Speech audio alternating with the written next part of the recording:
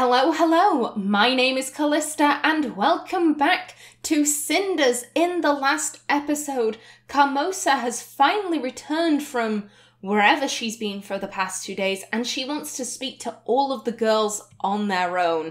She's just spoken with Sophia. Let's see what she had to say.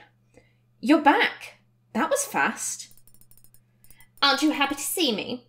I'm fine. Sorry to disappoint you girls. So what was the talk about? You'll find out soon enough. It's your turn and I wouldn't keep Mother waiting if I were you. All right. I'm off. Wish me luck. You might need it. So good luck, sister. Good luck. So, how was it? Carmosa swoops down on you like a hawk and submits you to great physical torture and tests your endurance. At one point, she took this long needle and... Lovely. Thanks for that image, sis. You did get a little pale, but honestly, you'll be fine. So it wasn't that bad? Oh, don't get me wrong, it was no pleasure either. And Carmosa hatched a plan that will make me lose a lot of sleep till it's all over. This can't be good. I'm almost afraid to ask. What is it? Oh no, you need to be properly surprised when you hear it from Carmosa. That will prove I did not utter a word. But you don't need to worry too much. Only Gloria and I get to fail Carmosa and her ridiculously high expectations this time. As far as I know, you will not be involved. I never thought I'd be happy to hear that someone forgot about me. Then let me add to your joy. I forgot about you and your little escapades when I recounted to Carmosa what happened during her absence, so you should be fine. I wonder what Gloria will tell. Aren't you worried? I'm not sure. She seemed fine when we talked. As odd as it may be, you might be right. My silly sister babbled a lot about how she finally got through to you. What a success it was to finally come to some sort of understanding. The most pathetic part was when she decided this understanding was important enough to make it the topic of the day. I'm glad she felt that way. I thought it made for a nice change of pace as well. The only thing missing from this picture is holding hands and singing, and dancing, possibly in circles in the middle of a flowery meadow. I think I might throw up. I think you could use some hand-holding and singing. Having friends doesn't hurt, you know. At least it works better for me than isolation works for you. Oh, shut up. Let's just wait for Gloria. It shouldn't be too long. You're back. How was it? What do you mean? Well, was it, I don't know, unpleasant? Of course not. Why would it be? It was just a normal conversation. Normal for you, perhaps. Come on, Gloria. I can tell it wasn't that smooth. Who's this? This Sophia. Stop being so nosy and start asking proper questions. Did Carmosa tell you about her plans? In fact, she did. Oh, of course she did. You earned that special little place on her lap. Sophia, please. Shush now, Cinders. So what do you think of Mother's latest, greatest plot? You would think she'd learn not to expect the impossible of us, or anything big, really. And maybe it's time to live up to her expectations? You're a grown-up now, Sophia. It's time for you to work on managing your responsibilities. You're hopeless and stupid. Some of us are simply not built for greatness. If only you focused on doing something useful half as often as you do on sharpening that vicious tongue. You must speak plainly. I'm too stupid to understand complex sentences. So what are Carmosa's plans exactly? Oh, I'm sure she'll explain everything in a moment. Now hurry, don't keep her waiting. You know how angry she gets when someone's late. Oh yes. I feel like this is going to be quite an adventure. And I'm about to enter the beast's lair. You don't need to worry. I didn't tell her about your little excursions. I did tell her, however, you behaved in a responsible and trustworthy manner. Which I'm sure Mother has immediately taken to be true, since she values your opinion so highly. Oh, thanks, Gloria. Alright then, I'm going. Wish me luck. Hello again, Carmosa. It's been so long since I did your voice. You called me? Oh god, it was posh but deep. Yes, I did. Come in and close the door. I'd like you to explain something to me. Weren't you the busy little bee while I was gone? I'm not sure I follow. I've just talked with your sisters and they both vouched for your good behaviour during my absence. They did? Oh, that's surprising. I realise that. Surely you must have played your cards well if you befriended them both so quickly.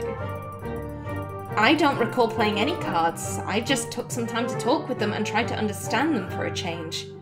I guess it worked. How lovely.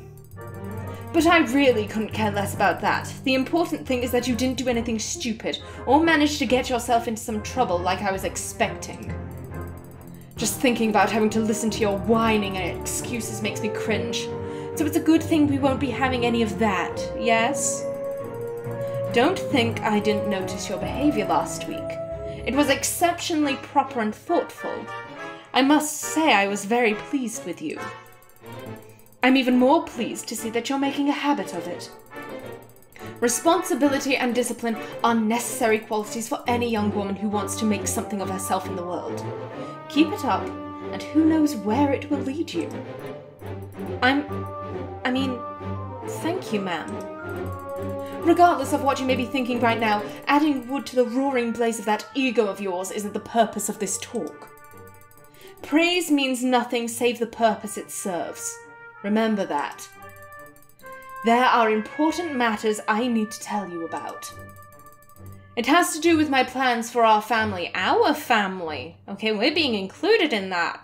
Admittedly, we're not being included in this great plan of hers. At least, it's nice to know she's including us in the title of family. 2 days from now, a grand ball will be taking place in the royal palace. Any royal business is very important, of course, but this particular ball will be very important even for His Royal Highness. It means very careful preparations. The Royal Masquerade, I might have heard about it, yes. Oh, you have? This is very surprising indeed. Is it? Recently, I've learned that it isn't that difficult to obtain sensitive information. One simply has to pay attention to what is going on around them. Watch carefully who is meeting with whom.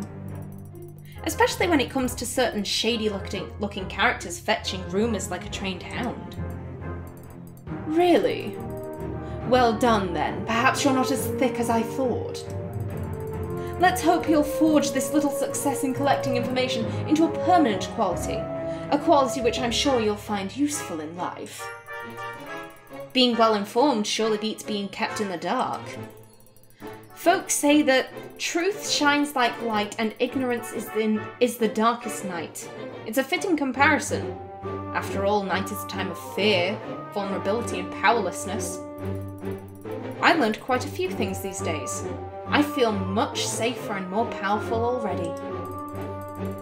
What matters here is the ball is very near and there is little time left. It means that I will be expecting our entire family, and I do mean all of us, to give it their best. By which I mean complete obedience. No questions, no dramas, no nonsense. This is much too important an event to be spoilt in such a silly way. Very well. And what is my part in this plan then? Will I be going to the ball as well, member of our family that I am? Don't be absurd. Royal affairs aren't your arena. I see. Then what is my arena, ma'am? Why, the house, of course! If everything goes smoothly, the ball should mark the point of our family coming back into high society. And that means one thing. Guests. We will need combined effort to make the residence spotless, but your role in this will be crucial. I see, my lady. Would you also like me to hide in the wardrobe or pretend I'm a statue when the guests come? Or maybe being a statue would pose too much competition for your charming and intelligent daughters. I understand your anger and your reasons. Now you must understand mine. I put much time and effort into creating this opportunity for my daughters. I will not let them be upstaged by anyone. And there's the difference. Sophia and Gloria are her flesh and blood. We're just a married-in relative. You may play all sanctimonious with me now, but either now or in 10 years, you'll understand my perspective, and you will agree with my decision. Besides, being the resourceful little creature that you are, you will, without a doubt, find your window of opportunity with little difficulty. If you're really that smart, you will get your chance to shine and you will take it. You like to refer to all of us as family, but only if it means I have to do something. Don't get melodramatic, girl. You sound like a bad novel. Even if I wanted to, I wouldn't be able to prepare 3 young ladies for the ball organised by the future king. Do you have any idea how much a decent dress costs these days? No, of course you don't. Oh.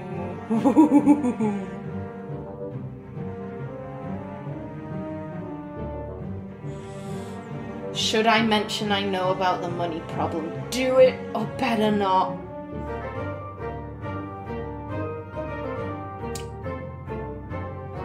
I'm so tempted. I'm so tempted by this. I think if we can... This will either end one of 2 ways. Either she'll be impressed that we've managed to dig so deep, and then she'll be like, oh, well, your behaviour has helped the house because you knew about the money. Well, we didn't at the time, but maybe we can blag it. She'll think that we've been behaving better because we know about the problem, or she'll be deeply offended and we are gonna get slapped. Oh. Would there be a better time to play this card? When? When would be the better time? We got this information so we could use it. Oh, I regret everything. I regret everything. Yes, apparently a big house and an inherited title don't make anyone rich, do they? And when in need, even the most proud and snobbish get desperate enough to trade away heirlooms. What are you saying, girl? That useless misfit couldn't keep his mouth shut, now could he? It's fairly easy to get information once you know it's there. It's just a matter of perseverance. Bold words from one so young. One could think great spy masters should be asking you for counsel. She's impressed. Yes! Most fortunate for me to have such a treasure under my roof, and so humble too. But collecting rumours, even the juicy ones, isn't enough. Great spies need to know how to use them as leverage. Do you? And what would you say if I told you that I had found a way to solve our money problems? That is some nerve you are showing, girl. Perhaps you are growing up and on your way to becoming a resourceful young woman. But I doubt that the testimony of the last few days is enough for me to overestimate you in such a way. And what if you're wrong? Can you afford that? Well, assuming that you did indeed suddenly grow a backbone and realized how the world works. Assuming that I won't keep you locked in your room to prevent you from repeating those charming escapades of yours. It would be very impressive to learn you thought about our problems and actually came up with some solution. Very impressive. This tells me nothing. I can easily imagine your favour coming and going with the wind. I want to know if solving your problems for you would make me your equal. You know how to be bold, girl. I give you that. But you still lack realism. Stop fantasizing. You are making... However, if you want to try something on your own, if you want to prove that you can be useful or even just fuel your ego, I won't stop you. Who knows, you might even learn something about life. Those are dangerous wishes you are making, ma'am. Now, girl, you're much too smart to speak to me like this. By the heavens, I swear you were sent to make me suffer every time I compare you to your sisters. Enough of this idle chatter. We have a very important task ahead of us, and little time left. Since you're thinking so highly of yourself and your skills, why don't you show us your pragmatic side and start cleaning the house and helping with preparations? That's it. Do you really believe that this is all I can be good at? Demons, snap out of that constant daydreaming, girl, and start paying attention. Do you think that even if you were the lady of this house, you wouldn't need to keep it clean? Are you really selfish enough to believe that? Besides, the terrible burden of dusting and doing the dishes is minuscule in comparison with my responsibilities. Be grateful for having such a simple life. Oh yes, very great. Shush! Not a word. Get the girls together and call the servants. Wait for me in the hall. I will bring you your orders in a moment. We've definitely seemed to earn her respect. But I don't know if that's going to be enough, and we have several hours later. Finally. It's so clean you could positively dine from it. I'm tired, but it's still better than washing all those dishes. I hate doing dishes. She's been back for little more than 1 hour, and here we are, scrubbing the floor on all fours. Cleaning the windows. Polishing silverware. Twice. And dusting. Dusting everywhere. And did I mention doing the dishes? You might have. I hate that. Do you know what I hate? I hate the fact that I am here while my dear, charming, and wise beyond her age wonder of a sister is upstairs, playing the little princess she will never be and trying on that ridiculous dress Carmosa brought her. First of all, you never saw that dress, and second, who knows, maybe the prince will fall in love with her and you'll end up being the queen's sister. I doubt even that amount of noble blood can make a person dense enough to fall for Gloria. Although, maybe if she kept silent... You're terrible. Besides, for all we know, the prince could be denser than lead. Also, I didn't know you cared about balls and dresses. Compared to this, I think I prefer the royal circus. Sophia, I need to thank you for putting in a word for me when you spoke with Carmosa. I appreciate it. Don't mention it, and don't overestimate my goodwill. I find myself just as surprised by my behaviour as you are. I'm sure some dark power possessed you that brief moment you actually did something nice for another person. Anyway, I appreciate it. What are you two blabbering about this time? Wondering why the hall isn't sparkling yet? Well then, stop talking and get to work. This place has to be worthy of the Emperor. You seem very confident that people will suddenly crave visits to our house, Mother. Just because they met us at the ball? Will they be so taken by Gloria's charming sense of humour and my kind and sunny disposition? There goes my wonderful Sophia, always heavy as a storm cloud. Are you finished? Because there's work to be done. Also, frankly, dear, I had stopped paying attention to your theatrics a very long time ago.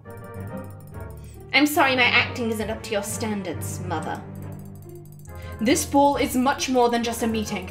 It is a chance for all of us to get a firm footing in this world, and heaven knows we could use some of that.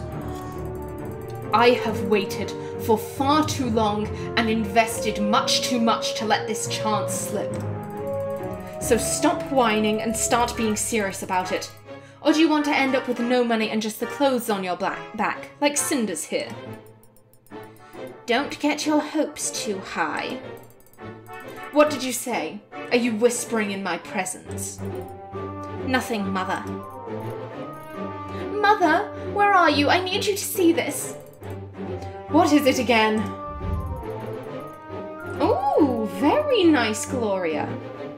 That must have been a mistake, Mother. This dress isn't my size at all. It's too long. I'm sweeping the floors with my every move, and if I ever have to dance in it, I risk serious injury or worse. Wow. Personally, I think you look very pretty, Gloria. Thank you, Cinders. It's still not my size. Imagine how it's going to look after even a brief stroll in the royal garden. What is this? Demons, the man is clearly an amateur. I gave that crook all the numbers and made sure he got them right several times. I'm sorry, Mother, but I really can't go wearing this. What are we going to do? No reason to lose your head, Gloria. Perhaps visiting the tailor without you was a mistake after all. But we can still salvage this situation. There's still time. We'll all have to go to the tailor tomorrow and make sure he gets it right this time. A trip to the tailor? How very entertaining. Stop whispering behind my back and try your dress on. We have to know if it fits. And you, Cinders, stop loitering and get back to cleaning. Just great. It must be very painful watching Sophia and Gloria getting, you know, very beautiful dresses. Oof. Cinders, do the cleaning while we try our new dresses on. Sure. Why don't we all relax and enjoy ourselves while Cinders scrubs the floors and walls? I can't believe I'm back to this again. Those past few days have been amazing. Now I know there's more to life than this, and not only in fairy tales. I need to change something instead of just bending to Carmosa's will and going back to what is called normal around here. How can I just forget about freedom now? Okay, so Carmosa has shown some human features recently and tried to be nicer. But that does not mean I should lick the hand that keeps me on a leash and makes me miserable. If I am ever to take a different role around here, I need to do something. And I need to start now. Oh, hello. What is that? Who would knock on my window at this hour? Some shady character it must be. Let's see. Hey, Perrault, buddy! Here, Cinders. It's me, Perrault. And he seemed like such a composed man. Oh well, let's do something about him before Carmosa kills me. Come inside before anyone sees you. Do you want to be the reason for a domestic violence— What, 1 second, excuse me, I completely misread that. Come inside before anyone sees you. Do you want to be the reason for domestic violence by provoking Carmosa into ripping me into pieces? I wouldn't let anyone hurt you. Oh, so you provoke violence to have something to resolve? Nice way to provide yourself with work. This way you'll always be needed. I'm sorry to bother you. You've hit a soft spot there. I have no idea whether I have a job anymore. Or a purpose for that matter. What happened? I shouldn't bother you this late at night. I am extremely sorry. No need to apologise. You're always welcome. But what happened? What brings you here? And how were you even able to find me? That is a lot of questions. You might consider a career as an interrogator. Finding you was easy. It's not a secret where Lady Carmosa lives. I did have some problems determining the right window, though. I'm afraid that I got it wrong the first time. So if anyone complains about burglars or weird animal noises, I'll laugh at them and convince them it was their imagination. But what brings you here? Can we talk somewhere else where no one will interrupt us? Again, I'm sorry to bother you. It's just I have no one else to talk to. It's no bother. Would you like to go on a walk with me? I know the most beautiful place in the forest. Oh, so you can sneak out. That would be— Thank you. Of course I can. Look. And there we go. Ooh, this is romantic. Here we are. This is my place. Well, not really mine. It belongs to someone else, but I come here frequently. Yes, these woods are ancient and have been a part of the royal domain for centuries. Since the first king, they've always belonged to the crown.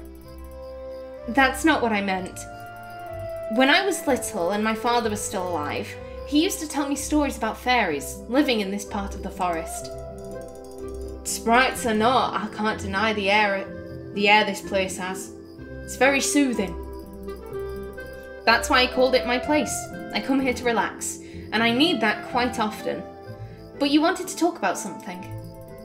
I get the feeling it must be something disturbing. You were very quiet on our way here. Was I? Yes, I was. It's just something that happened yesterday. You might say I was caught off guard. Was there another fight in town? Did you have to? No, it wasn't a fight and I didn't kill anyone. It was just a talk. A talk with whom? The prince. It's so strange that I'm going to discuss this with you. Oh, I'm sorry, I didn't want to be nosy. If it's some kind of secret affair of state, then you're right, you shouldn't be telling me anything. It's not about secrets, and you're not nosy. I said it's strange because I don't know a single person other than you with whom I could speak right now. Now isn't that odd? You told me yourself that your duty defines you. I guess friends don't really fit into such a picture? Perhaps I've finally traded one for the other. What do you mean? My prince summoned me today. He told me about his plans for the kingdom, and for me. Plainly speaking, he told me that I am no longer needed, that my position is obsolete, and that he wants me to take up another job, a different job. I see. And this new job would require you to do what exactly? Lie. He wants me to become his master spy. I see. So what did you tell him? That I will think about his proposal. I can see you're very upset about this. Why is that? I thought you wanted to serve and protect the future king. And yet, you are clearly conflicted. That's what makes it so upsetting, the fact that I can't make a choice. I know my duty and I honour my allegiance. He is my prince and he has my sword and my bow. But not necessarily your forked tongue? Yes, I am not made for intrigues and court politics, and even if I were, I don't think it's an honourable kind of duty. It must have been difficult to hear your liege ask for you to accept it then. Not only that, he also said there is no need for my current service. But this is everything I know, everything I am. I trained to be the captain like my ancestors before me since I was a little boy. How am I supposed to change all that for a hooded cloak? I don't know, but it does sound like a life-changing decision. Maybe I should simply retire. Leave the scene before I become a joke. The prince gave me that option as well. Whatever his reasons may be, I'm sure this wasn't an easy decision for the prince either. He did give you a choice after all. Carmosa doesn't ask me what I want. From what I gathered, you're more than just a subject to him. Perhaps you're right. So what would you choose if you were given the same choice?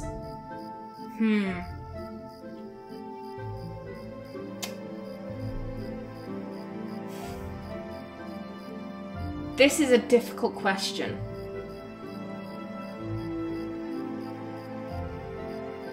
This duty is very obviously going to make Perrault miserable.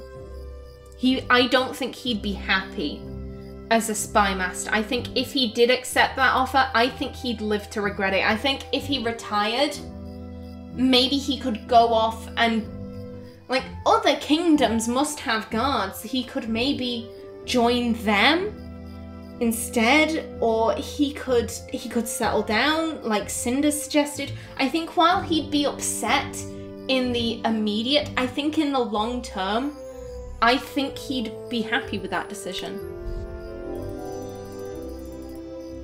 If you really want to know my opinion, I think you should retire. Really? Why is that? Well, it's obvious to me that you served your liege outstandingly and you really earned some time off duty. Time's changed and your mission is accomplished. You made it, now it's time for you to rest and think about yourself, your life and what you want to do with it. You're being very nice while calling me a useless relic of the past at the same time.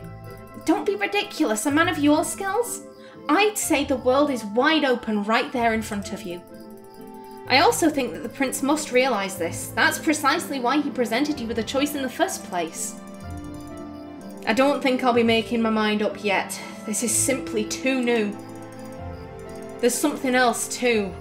I always thought about myself as a man of duty and honour. You might have mentioned that in our conversations, yes. That's exactly how important it is. It was for me. But now that I am given a new duty, I have trouble accepting it, and I think I know why. You do? Yes. It's because I'm not a man of duty at all. I'm a man of the sword, and that's what has been making me so devoted to royal service. But once it's gone, I'm not so good at taking orders from the prince. It wasn't honour that kept me at his side. It was pleasure. I was doing my duty because I was enjoying it. Which I'm guessing is a bad thing? Of course it is. Duty and honour stem from discipline and self-sacrifice, not preference. But doesn't fun make things, well, funnier? Apparently yes. Besides, you're obviously very good at being one thing, a warrior. This may be true or not, however I'm not sure I'm good at being a politician. I just don't have what it takes to manage to lie all the time. Manipulate others, yes. I was never good at it, and I seldom tried. It's just not who I am. I think that condition's called moral backbone, and it's only curable with money. I don't care about money. Then I'm afraid you'll have to live with it and hope it won't be terminal. Congratulations! We've just determined that you have a heart, and with that shocking revelation, I am just about out of time for this episode, so please remember to like if you enjoyed, leave a comment below, and if you wanted to subscribe, it would be very much appreciated. I've been Callista. Thanks for watching, and see you in the next episode.